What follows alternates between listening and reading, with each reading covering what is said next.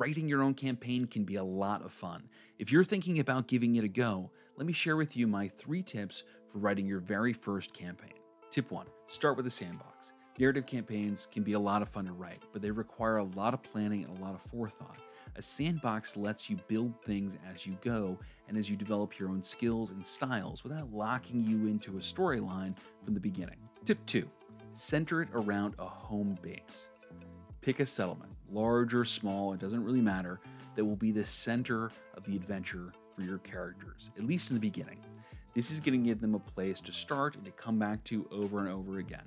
And 1, it'll keep you from having to build out new settlements every week. But 2, it'll also give you a common place to start adventures from, making it really easy to build a bunch of little adventures, offer them up to your characters in this sandbox setting, and let them choose without having to scratch any of the ones that they didn't pick. Tip 3, start with 3 small adventure sites. You do not need to populate a whole wide world full of dungeons from the get-go. Start with 3. 1, this is going to make it easier for you to write, prep, and run these adventures, getting you into the campaign faster.